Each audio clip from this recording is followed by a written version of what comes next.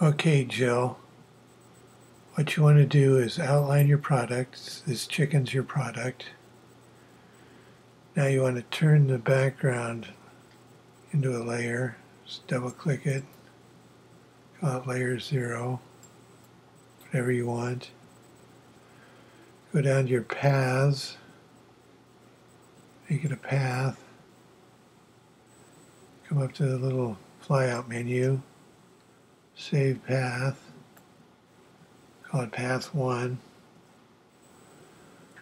Come out to your flyout menu and again, make it a clipping path.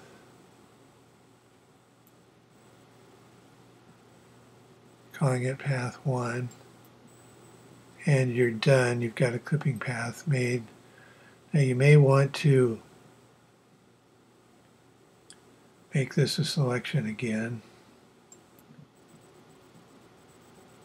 and add a layer mask to knock out the product from the background. And there you go. You've got a clipping path and the thing is knocked out. If you need to add a drop shadow, let me know.